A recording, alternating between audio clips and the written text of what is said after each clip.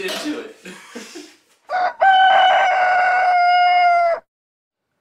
I got a camera, finally! Woo! So let me know in the comments if this looks any better or worse, because I've been using the GoPro for the last almost year and a half. So I'm pretty excited over this camera, so hopefully it looks good and sounds good. This bike here has been in the works for, oh geez, 21 years. 21 years, for a couple months. And the story behind this bike is it's pretty much a congratulations bike from my wife for getting my firefighter position at my new job. So you can't see it right now, but there's some special parts that are going to be going on this bike. But I want to talk about this bike stock. If you haven't seen my unboxing video, I made just kind of a little like 2.5 minute video of actually unboxing this. I'll put a link to it in the video. But for the price of this bike, this is absolutely a stellar deal. This is, in my opinion, one of the best bang for buck bikes that you can buy for under $2,000. There are specific reasons why I say that, and we'll go over the parts here in just a minute. But Noah, what do you think about my new bike?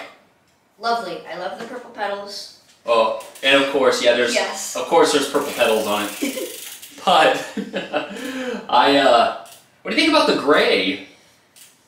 I actually really like the gray, along with the basically everything. I believe it's like Naruto gray. But it's a very nice matte gray finish, and I don't know if the camera will actually pick it up very well, but it looks really, really good. It does. The components on this bike are really what set it ahead, in my opinion. So let's get into some of the components. You have a 10-speed cassette here, and this 10-speed cassette is a wide range cassette. So even with a really nice Eagle cassette, you get 50 or 52 teeth. So it's really not that far off from that. The black cog set looks really, really good. I'm pretty sure it's a Sunrace cog.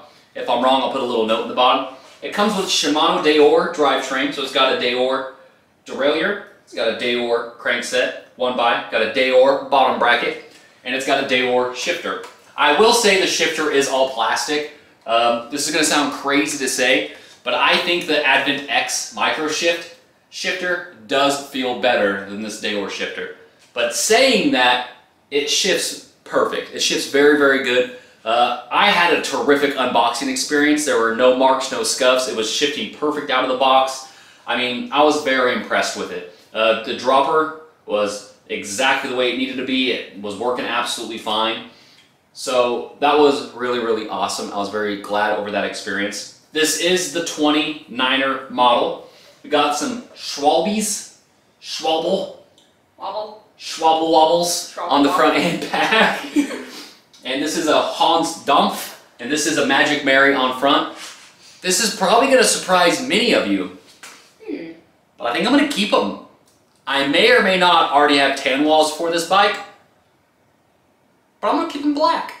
A lot of people give me grief for using tan walls all the time, so we're going to keep them black. And I want to try these because I've actually never rode Schwalbe, so I'm really excited to try these tires out.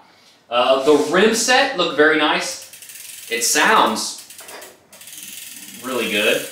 So I had someone asking me over that, but the engagement sounds pretty good. It's of course disc brake front and back. It is Shimano disc brake. The rotors I believe are 160 front and back. Very nice dropper. It works as it should. You push the button, it goes up. You push the button, put it back down.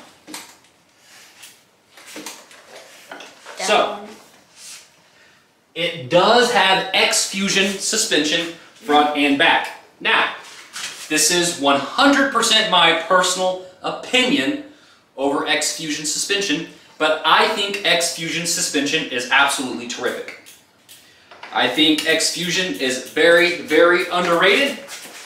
I think for when it comes to bang for buck suspension, I really think X-Fusion does an awesome, awesome job with what they have. This is a 32mm stanchion, so 32mm. It's an RC32 29er.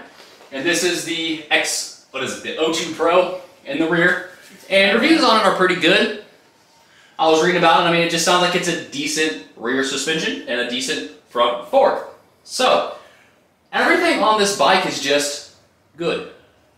Nothing is necessarily amazing over the top, but if you're looking for a sub 2000 full suspension bike, if this is in stock, I highly recommend grabbing it. Noah? Yes? Anything you'd like to say about the Vitus Mythique? I would say yes, it does look very awesome. And the first time I saw this bike, I didn't even realize this was even a thing. He was really confused over the rear shock because Yes. no, I only have hardtails. I've not had a full suspension for over a year, I think. So he was really confused over that. So wait, did you break your bike in half and then like Re-weld it together. Oh goodness. the screw behind it? He broke his bike in half. Yeah, all right. So for me, the unboxing was terrific. I think it's a great looking bike. I cannot wait to get it out on the trails. I'm not sure where I'm going to take it. It sounds like I might be going to Brown County this Friday. So I might just go ahead and take this bad boy to Brown County stock and have a good time with it. So I'm super stoked over this bike. Hopefully you guys are looking forward to the things I'm going to be doing to this bike. But if you have any questions over the Vitus Mythique, please put them in the comments. And as usual, thank you so very much for tuning in. Awkward silence. Until next time, take care everybody.